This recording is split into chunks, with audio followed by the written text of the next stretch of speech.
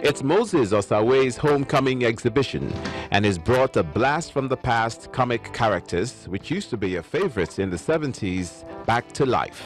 The title of the exhibition is Pa Johnson and Gabriel Cartoons. These are two cartoon characters I created several years back, and most of my storylines are based on the exploits of these two cartoon characters. You know, I've used them for a very long time. I created them while I was with the Daily Times, through Vanguard newspaper and other publications, particularly Front Times. So they've been the protagonists of my cartoon stories.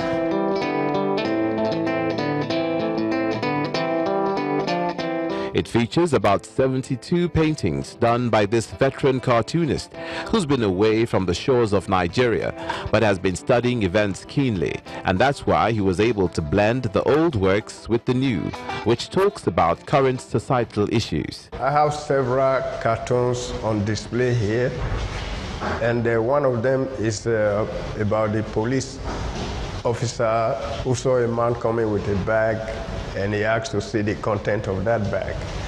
But the man, that's Pa Johnson himself, he warned the police officer that the content is biologically hazardous.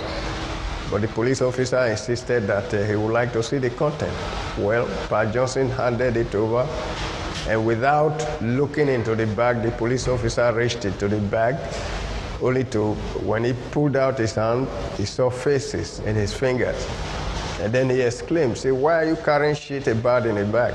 Pa Johnson said, I warned you, I'm sorry. Our toilet is bad. I was taking the shit to the bush to bury. The intention is to show that cartoons can be a collector's item, for keeps, not just for laughs. The impression people have about cartoon is that they are something to be read and discarded. So this exhibition is about changing that notion. It's supposed to be something decorative, just like paintings. So the way you frame them, don't they look good?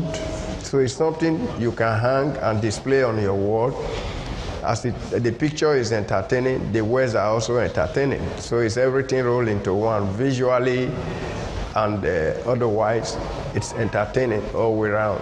You can decorate, it's informing, decorating, and at the same time, you can now keep it instead of just reading and throwing it away.